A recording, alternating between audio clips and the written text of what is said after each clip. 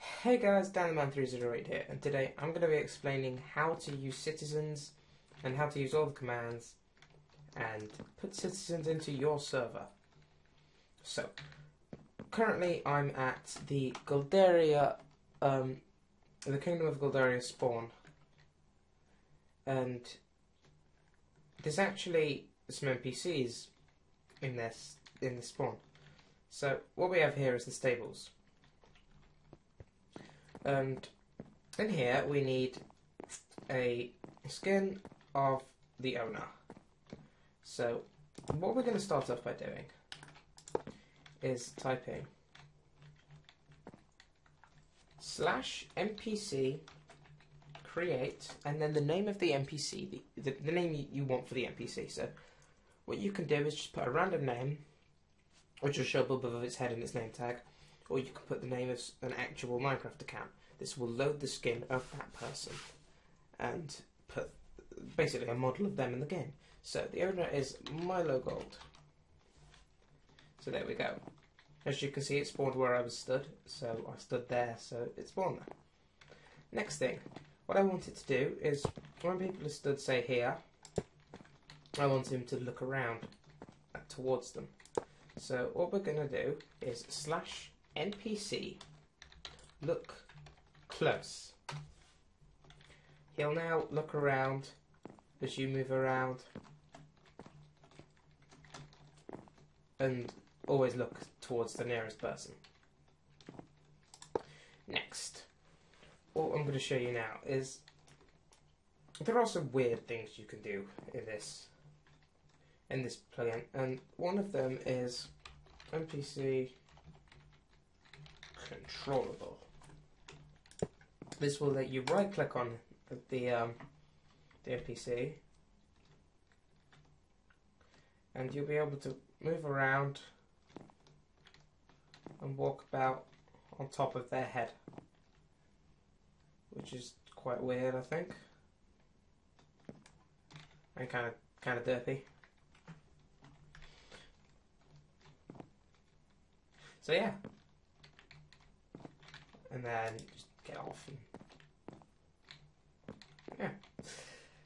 One of the other things is if you do /NPC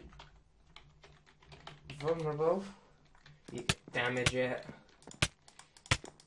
and if you hit it enough times, you can kill it, as you can see there. And then you can set a spawn, I believe, by doing NPC spawn. And then the idea of it. As you can see there, it spawned where it last was. So, what I want to do now, he's not supposed to be up there, he's supposed to be here. So I'm going to stand where I want the NPC, I'm going to move it. So stand, as I say, where you want it to stand, and type NPC move. And it will move it to where you were when you just did that. It also makes it pushable. So you can push it around and do whatever to it. Next is, there are a few other things. You can set paths. I didn't mean to do that. You can set paths by doing NPC path. And then I think you left click to add a point.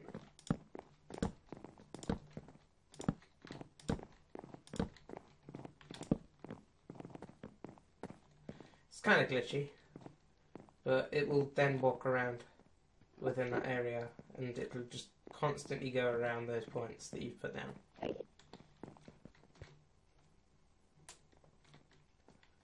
Right, one of the other things you can do, NPC equip. I'm already in an editor. To leave the editor that you're in, type the command that you went to get into it. Right. Damn it.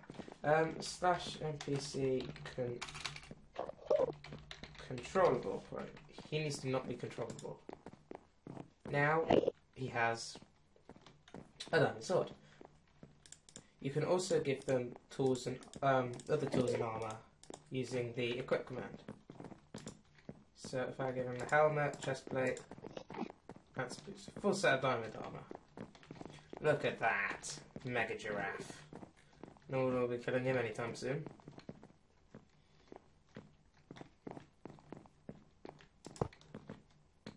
Right. I also want to remove the path. So do /NPC equip to leave the editor. And then I right click to remove the paths. Go over there. And then the NPC path to leave the editor. Which means I can now break stuff. So those are some of the basic commands of Citizens.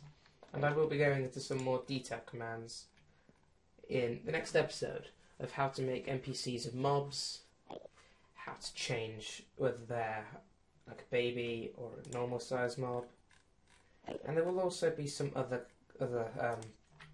commands that I'll be showing you that are pretty cool. So thank you everybody for watching, and I'll see you next time.